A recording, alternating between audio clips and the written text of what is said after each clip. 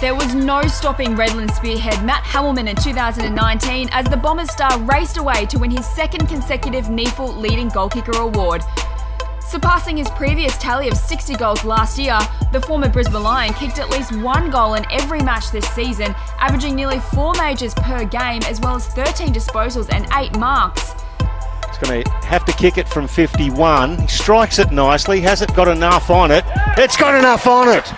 A tough matchup for any defender. Hammelmann was also ranked #1 in the competition for contested marks in another outstanding season in the red and white colours. Couple of goals to get them moving. Comes in. It's close. It's there through Matthew Hammelmann.